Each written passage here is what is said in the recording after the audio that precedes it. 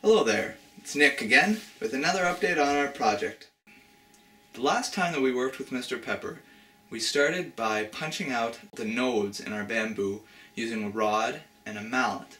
After punching out the nodes, the insides were a bit rough, so we used a rat tail file to file down the inside of the one that was nearest to the open end, but the one further away was very hard to get to. This we kind of just had to leave until next time. We actually started working without Mr. Pepper and just sort of taking this on our own, using my dad's tools in his workshop at my house.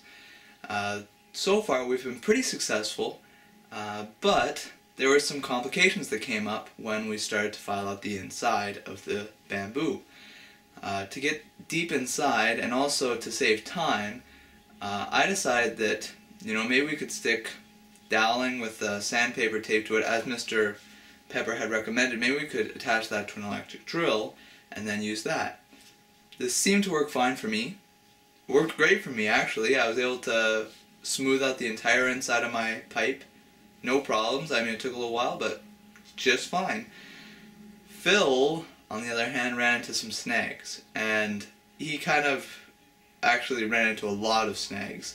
His bamboo actually got a piece of, not one piece, not two pieces, but 3 pieces of this sort of PVC conduit that we had attached to the electric drill actually stuck in his flute with sandpaper on it, so it was just like totally impossible to get it out. I don't even know how we got it out, but luckily my mom, who was amazing with things like that, was able to get it out. I am so unbelievably happy about that. Last night was just, oh, it was so bad. Like, I suffered like cuts and scars and, oh, but now look at this thing, It's good to go. I can sand it, I can cut it, it's gonna be great. And thank goodness for that. Once the inside was finished, I spent a bit of time smoothing out the outside, just kind of rolling it along a table, and with a piece of sandpaper on a stick, just sanding down the areas that were higher than the rest, until I was pretty happy with how smooth and straight the bamboo column was. At this point, I was all ready to start making holes. So we did some reading online, and eventually we were able to find a schematic. In this case, he gave the references for a flute in the key of B. We didn't really want to do one in the key of B. We thought maybe key of C would be better, but it just so happened that the diameter he specified for the key of B was the same as the diameter of our pieces of bamboo. So why argue with the guy if we're already the appropriate sized piping? Why not just go with it? So we made our Midway flutes in the key of B, and we marked all of the reference points off of the schematic as to where each hole should be, how big each hole should be, onto our bamboo, and then with an electric drill used a very small bit to drill the first hole at the very center of these points. Using a small bit is really helpful because it'll give you guidance as to where you're going in. And actually, when we started moving up to larger sized bits, when we got to one that was about maybe 5 millimeters wide a bit, it actually started to tear up the outsides of the hole, and it wasn't very attractive. So using too large of a drill bit didn't seem to be effective, or at least the drill bits we had weren't effective. Perhaps a different style of bit would have been preferable.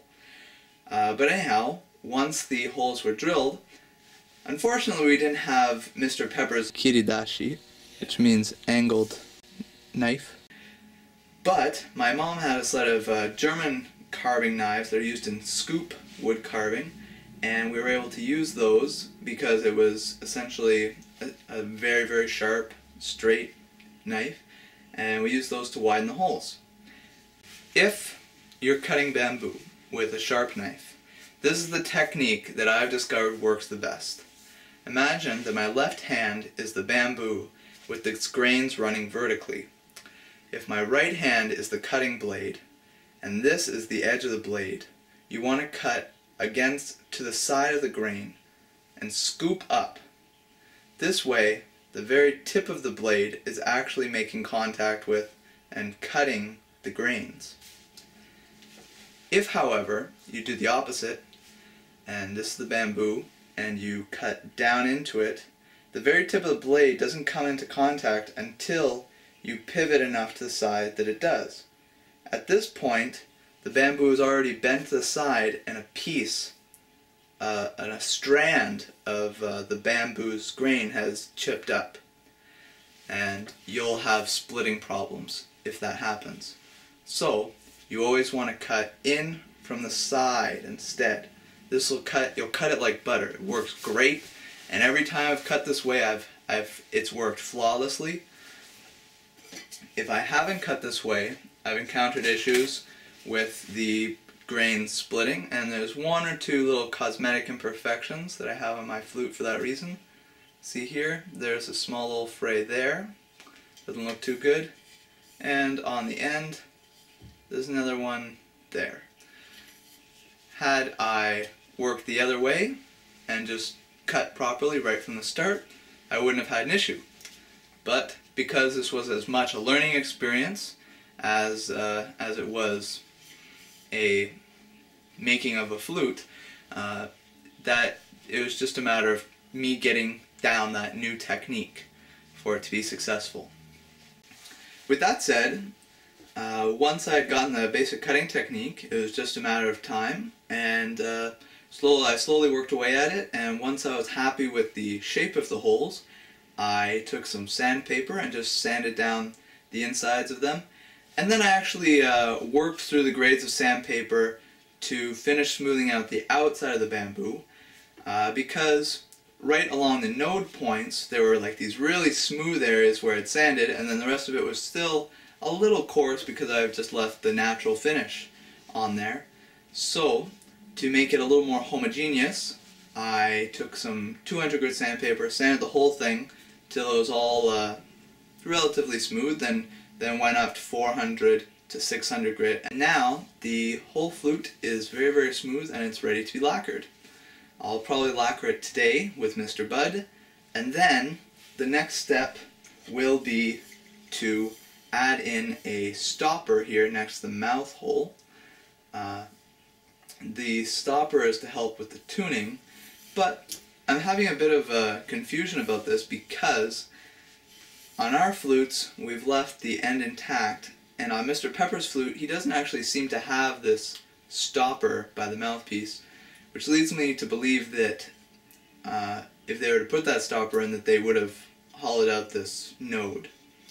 So that's a little disappointing that that might not work out quite as we had hoped. But we'll see. I'm going to experiment with putting it in this end, and if that doesn't work, then my ingenious idea is to pour hot beeswax into the end and fill it up, and then that will harden and we'll have a stopper made of beeswax, which should be fine. As far as problems go, there are a few times sandpaper got in there, and I just used like a wire to fish it out. It wasn't an issue.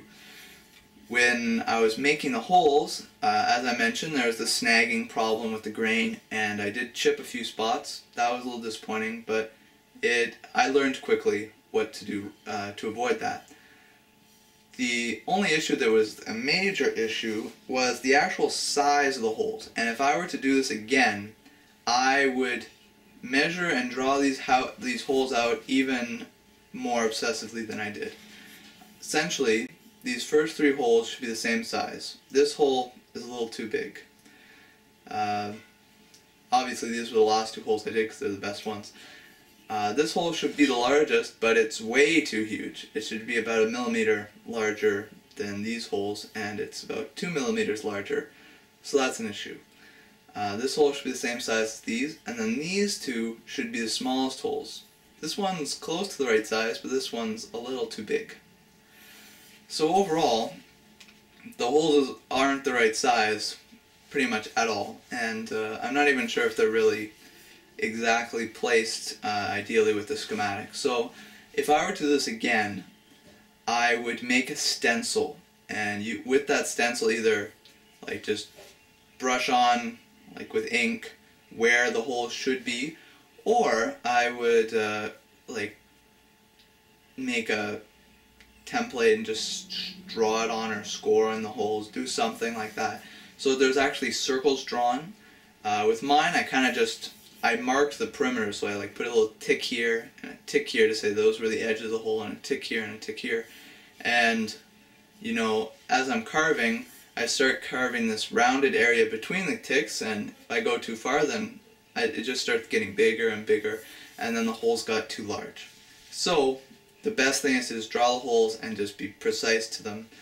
And I think if I'd understood the cutting technique right from the start, I would have been able to cut those much more effectively and with much more control, as I did with my last two holes. The last two holes I was in perfect control. These I was kind of just hacking away at it. I'm very happy with how building went.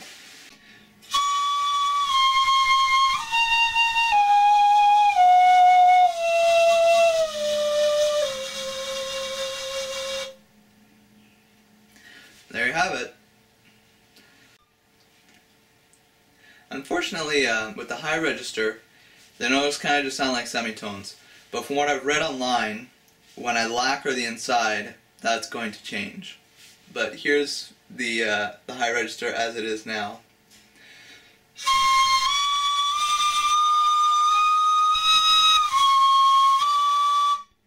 That should have been the same scale as what I played in low register, and according to what I've read, the fingering doesn't change for that second octave. So hopefully that will fix itself with lacquer. Otherwise, I'll just play in the low register and be happy with that.